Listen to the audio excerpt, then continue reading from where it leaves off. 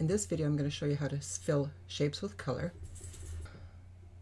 First thing I'm going to do is open the file that I've been working on,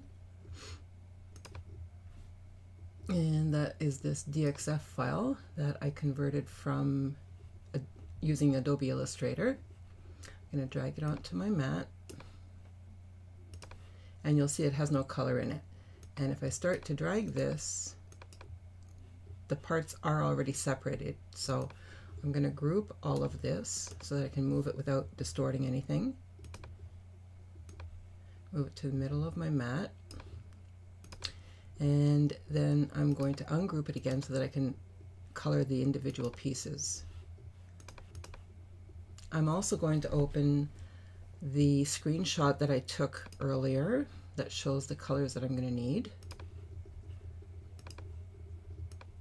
and I'll drag that onto my mat as well. I'll make it a little bit bigger so it'll be easier to see. Okay, so then what I'm going to do is choose the parts that need certain colors.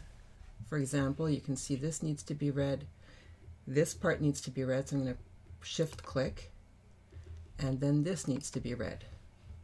So I'm going to go to my color, my fill color window. I'm going to click the eyedropper. I'm going to choose the color over here, and that fills in the colors for me. All of the rest of those pieces need to be in blue. So I'm going to click away, and I'm going to click the pieces I need in blue. I'm going to shift click again.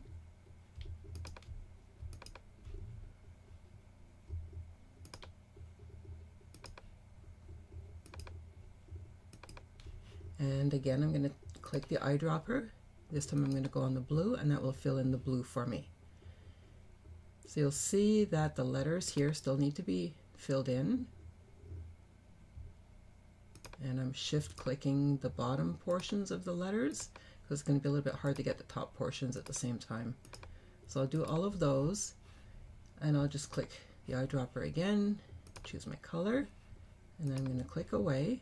And now I'm going to do the tops of the letters.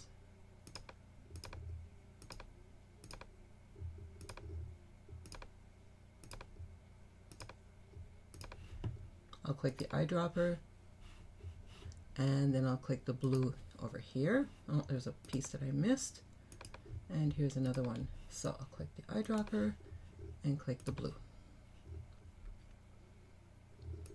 There are some extra lines here.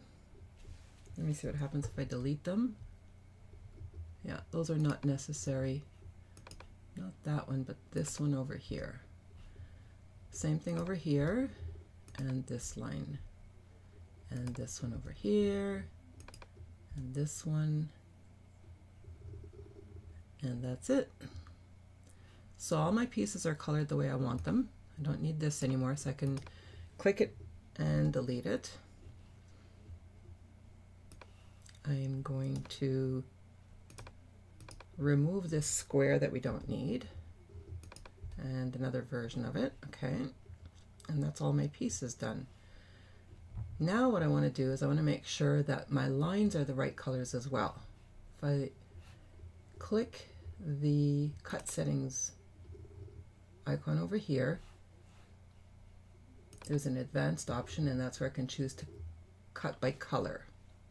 And you can see that the blue ones are already selected or already defined as blue, and here is the red.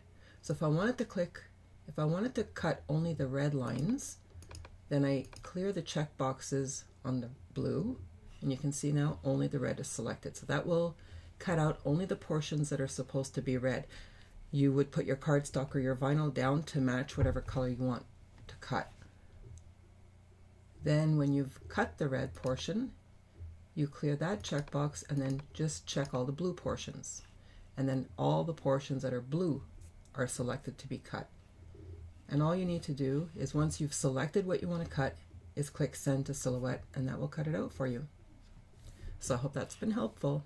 Thanks so much for watching.